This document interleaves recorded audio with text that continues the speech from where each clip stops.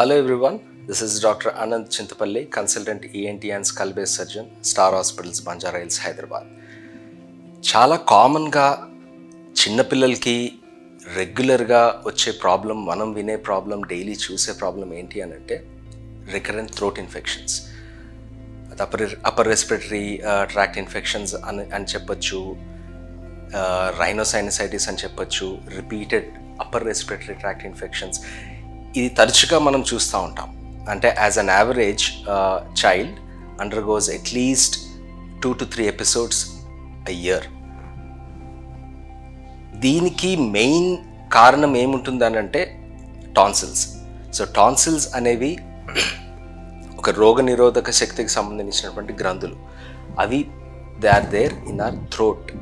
Same tonsils లాగానే adenoids అని ఇంకో స్ట్రక్చర్ ఉంటుంది, that is behind the nose. So adenoids and tonsils, they form the bulk of the immune building lymphoid tissue aggregates which are there in the upper respiratory tract. ఇవి సాధారణంగా పిల్లలకి starting first 3 yearsలో పెద్దగా రాకపోయినప్పటికీ కూడా 3rd year నుంచి up to 8 years of age వచ్చేంత వరకు వాళ్ళకి repeated infections అవి వచ్చేదానికి ఛాన్సెస్ ఎక్కువగా ఉంటాయి.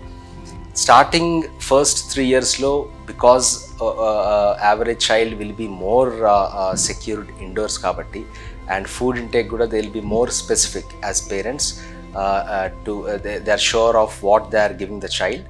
And of course the first 1 year it is usually essentially the breast milk కాబట్టి they don't have most of these issues. And పిల్లల్ని కూడా బయటకి తీసుకెళ్ళేది అది ఫస్ట్ 1 year 2 yearsలో మేబీ అంతగా ఎక్కువగా ఉండకపోవచ్చు. But once the child reaches school going age, that is when the exposure is more and they have these repeated upper respiratory tract catarrhs.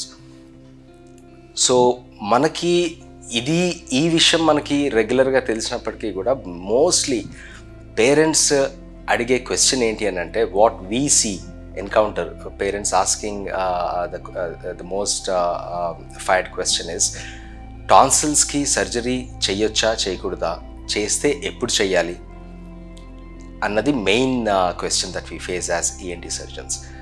So టాన్సిల్స్కి surgery చేయడం అనేటువంటిది ఈ ఏజ్లోనే చేయాలి లేకపోతే ఈ ఏజ్ తర్వాతనే చేయాలి అన్నది స్పెసిఫిక్గా నిక్కచ్చిగా ఏమీ ఉండదు.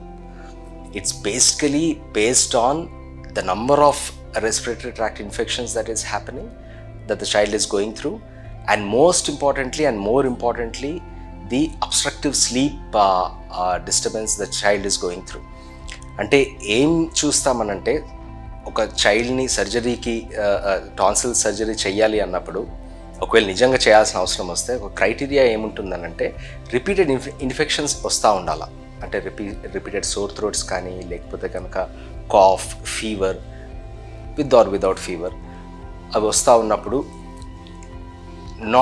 The child not being able to attend school, frequent school miss అవ్వడము, అకాడమిక్ పర్ఫార్మెన్స్ సరిగ్గా లేకపోవడము, సరిగ్గా నిద్ర పోకపోవడం, ఫ్రాగ్మెంటెడ్ స్లీప్, నెక్స్ట్ డే లేచిన తర్వాత irritability, poor academic performance, these are the things that we take in to consideration before deciding if the child requires the surgery for adenoids and tonsils.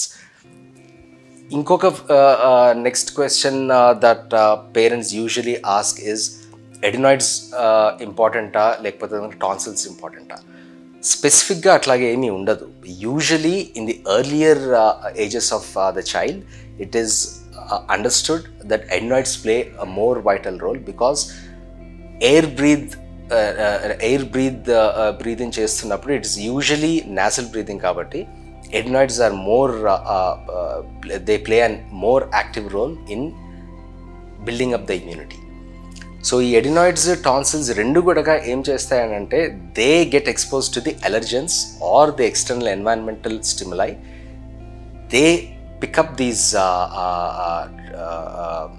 Inputs and they feed the immune system.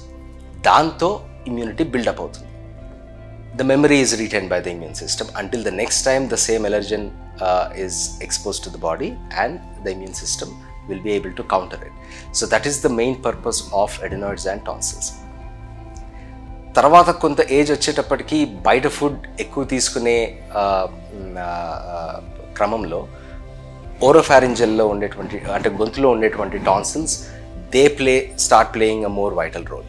ఎందుకంటే ఫుడ్లో ఉండేటువంటి allergens కావచ్చు, bacteria కావచ్చు, దానికి expose అవుతూ they start building the immunity in the same way, pretty much the same way how the adenoids do. So these two are important. But ఎప్పుడైతే ఈ adenoids and tonsils they keep inflaming the body, అనవసరంగా over react అవ్వడము, లేకపోతే కనుక ఎక్కువ చిన్న స్టిమ్యులైకే ఎక్కువ inflammations create కావడం, రిపీటెడ్ సోర్ థ్రోట్స్ రావడము, రిపీటెడ్ బాడీ